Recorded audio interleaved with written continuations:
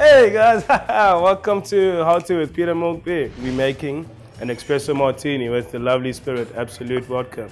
I like to start off with the drink is served just right with the right temp. I'm gonna take my Absolut, I'm gonna give you 50.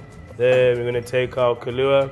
Then let's get the espresso and let's go full shot of the espresso. Then let's get our ice in this bad boy. Then we're gonna give it a shake. Are you guys ready? Then let's give it a dry shake, just so we get a nice creaminess. Okay, listen up, listen up. Our glass is chilled. Discard that ice. We do want to double strain it. Oh, look at that color.